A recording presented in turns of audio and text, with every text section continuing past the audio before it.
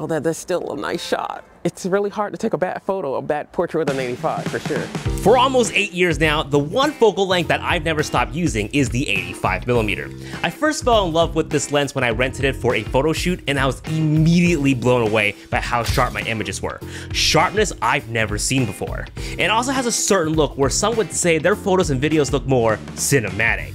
While that's debatable, there's no denying this kind of lens makes any close-up on any subject look flattering. There's something magical about it, for sure.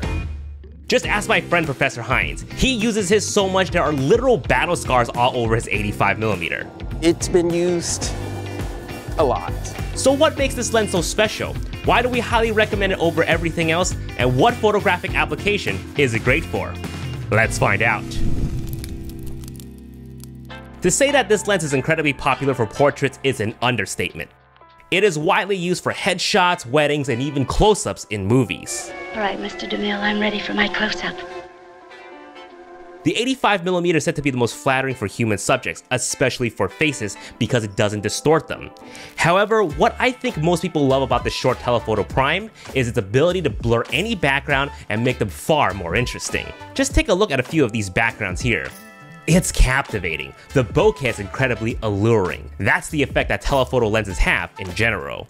They pull background elements closer to your subject, creating a nice backdrop. And when we shoot at a wide open aperture like f1.8, it blurs the background beautifully to center the attention of your subject.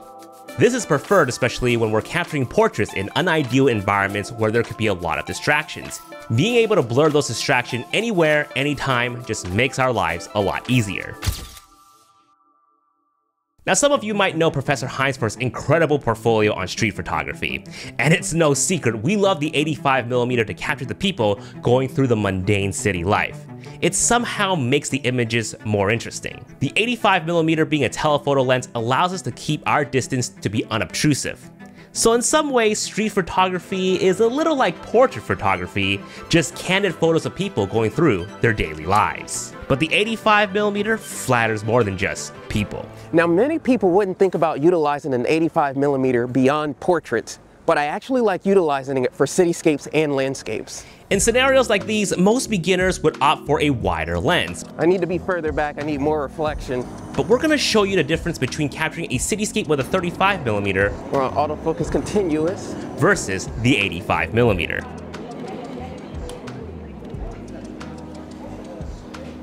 Ooh, Nice. gorgeous. Now, you could essentially get the same shot with a wider lens. The difference is it pushes away my subject back there, which is the clock tower. With the 85, I can still encompass a lot of what's here on the street into the frame, but I had to back up. If you're shooting like with Vivian, which is a 35mm equivalent, everything that's around where she's shooting is bigger. The clock tower is the smaller subject, whereas mine, the clock tower is the biggest, but then you just see all this other stuff around it that's surrounding it. It kind of puts everything on the same kind of perspective in my shot as opposed to hers, but it's not to say there's one that's better than the other, it's just vastly different perspectives of what you get from a 35 in this case, as opposed to an 85. So as you can see, the 85mm is a lot more versatile than you think. So let's talk about what kind of 85mm you should look out for. Now in this video, we're using a full frame camera, but depending on the type of camera you already own, the 85mm may not give you the 85mm field of view. Let me quickly explain. If you're using a smaller sensor APS-C camera, you will need to take the 1.5 times crop factor into consideration. So a 55mm-ish lens will give you roughly an 82.5mm full frame equivalent field of view look. If you try to mount an 85mm full frame lens on your APS-C body, that would roughly give you a 127.5mm full frame equivalent look. That would end up looking a tad bit too tight.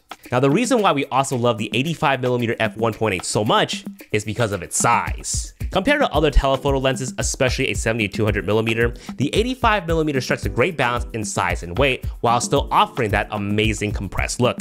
And you may have noticed that we're using an f1.8 version, and you might ask, why not an f1.4 or an f1.2? Again, it comes down to saving weight. The f1.8 strikes a great balance in size while achieving comparable results. But also because over the years, 85mm f1.8 lenses have become a lot more affordable. And you can especially save even more money by shopping used for a pre-owned 85mm from our sponsor, KH Camera. KH Camera is a reputable site to shop pre-owned camera gear from. Everything that comes their way get thoroughly inspected and all backed by their 180-day warranty should something go wrong, or 21 days to return if you end up not liking it. I know we're highly recommending the 85mm, but everybody has a different taste. So if you end up not liking the 85mm, you can return it and get something else. And they also offer additional product protection in partnership with Extend. To learn more, check out my link down below to get 5% off your next purchase or 5% more when you sell. Thanks for listening. Now back to the video. So what can first timers expect when they pick up an 85mm? Oh yeah, we're gonna have to back up a lot. You will be taken aback, quite literally, how close everything suddenly becomes, especially if you're coming from your kit lens.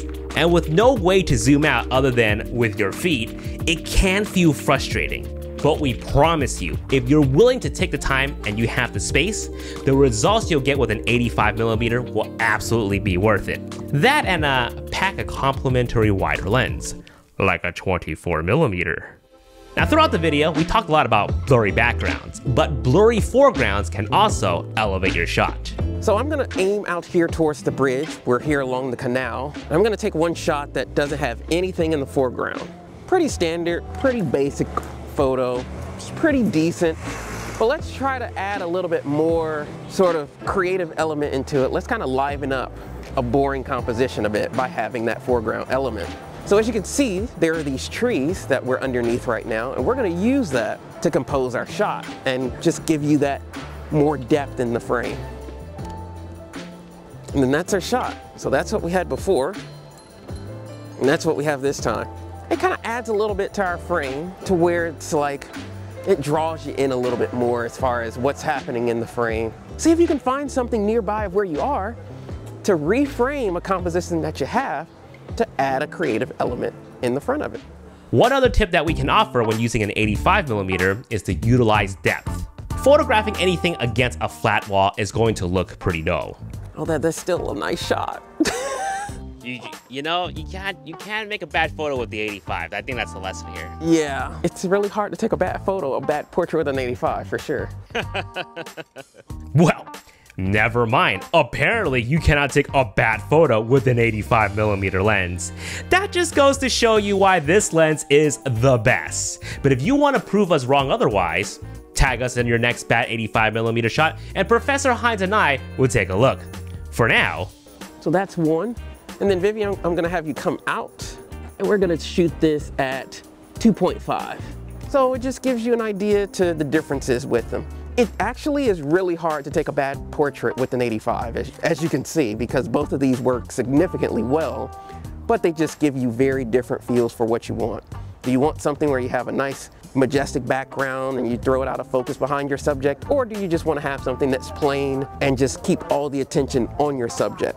Up to you as far as what you do. As you can see, depth can add a lot more dimensions to your photo, and it helps your subject pop even more. And you might have also noticed that the professor isn't always shooting at f1.8. You know that saying, just because you can doesn't mean you should? In fact, the professor himself isn't afraid to stop down to f8 just to get the shot. Because depending on the distance, shooting everything at f1.8 might have unintended consequences, like losing the context of the environment in your photo. Now look at the difference between the 6.3 shot and the 1.8. This is why I don't shoot wide open for all of my shots, because we can't tell what the hell is in the background here. It's just a big blur. But in 6.3, we can actually see more of the environment. So that's why you want to play with your aperture. Even if you have a prime lens that's 1.8, 1.4, 1.2 even, don't use that for every photo because it doesn't always complement the entire composition the way that you think it will.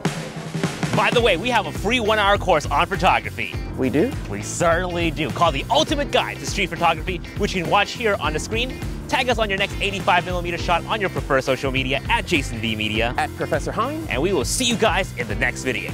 Peace. Now, who are the hosts of this street guide that you speak of? We are, silly. Let's go.